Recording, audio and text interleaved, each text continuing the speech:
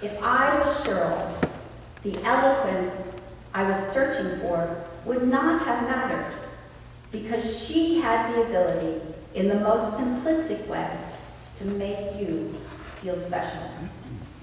And I thought to myself, Cheryl, I would like to be more like you.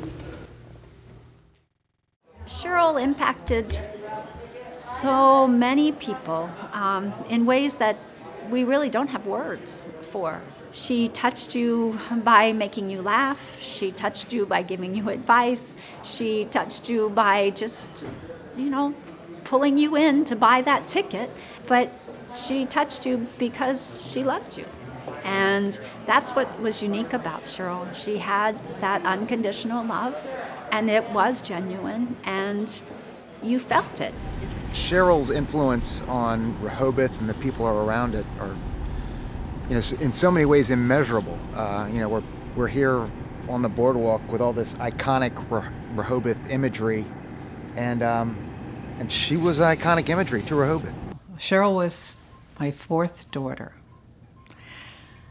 And when she was born, the doctors told me she had hypoachondroplasia, a mild form of dwarfism. So she's the fourth of four girls, and we lived in the Dover area. I tried her in public school, but oh my, that didn't work. Children can be cruel, especially if you're different. I remember as a child, Cheryl was different, and you'd tease her and stay away from her, and she was nice to you then still. And then as you get older, she's still just as nice. She was always friendly to everyone. She was as consistent as the dolly sign, as consistent as the boardwalk, as consistent as the waves. She was always here and always the same, and now she's not, and that's kind of depressing. She was just this very special person that everyone seemed to love. Everyone who knew her loved her, and it's amazing. Wherever we go, people knew her, and they all said the same thing. She was just so special. Well, because we found out that she was a dwarf, I joined Little People of America for her. She could care less. She thought she was just fine. But fortunately, she met a young man there. His name was Sammy Ross, and he had an agent. He was an actor, and he got a call for a strong, short roller skater. Now, Cheryl was that. She could really roller skate. And we got a phone call. And Cheryl had gotten the part of Miss Piggy on roller skates in the movie The Muppets Take Manhattan. She waited on tables on her roller skates, and it was fun. It was at the Beach Luncheonette. George Chartis gave her first job. He was brave, but she was with him for 16 years and just had the best time. Unfortunately, that Beach Luncheonette closed, and she went on to Grotto. And there she met a lady named Kathy McNamara. Now, Kathy McNamara worked for Jane Brady, who at that time was the Attorney General. And Jane had started a charity called Kinfolk, and they raised money to buy laptops for children who were in the hospital. But they asked Cheryl, they thought, well, maybe Cheryl could sell their chances. Boy, that was the right move. You probably have heard people refer to Cheryl as a Rehoboth icon, as Rehoboth's sweetheart, as Rehoboth's ambassador.